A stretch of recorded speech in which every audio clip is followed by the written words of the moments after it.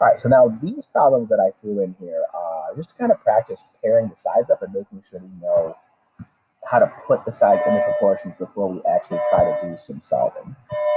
So I'm going to line my letters up, and then what I'm going to do, there's lots of different ways to do this, but I'm just going to go ahead and I'm going to highlight AC in yellow, and then I'm going to look at my stuff up here. AC matches up with DF. So I'm going to highlight DF in yellow. Then I'm going to pick another side. I'm going to pick AB. I'm going to look at my letters where they're stacked. AB matches up with DE. So I highlight that one. And then BC is the last side I have. And you look up there, that matches up with DF. So I have that. All right. And then I look at my thing. I'm going to double check stuff. So AC is yellow. That's good. DF is yellow. Good. So yellow over yellow. And then BC is blue. So that means the other blue side should go right there, which is DF. Okay.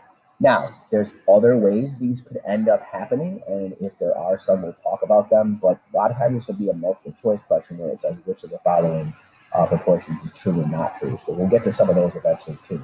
But for right now, we just want to make sure we understand that when we set these proportions up ourselves, when we're actually doing a problem, we want to pair the colors up. All right. And then we also want to make sure that the same triangle is on top of both ratios. So in my case, I like to do small triangle over big triangle.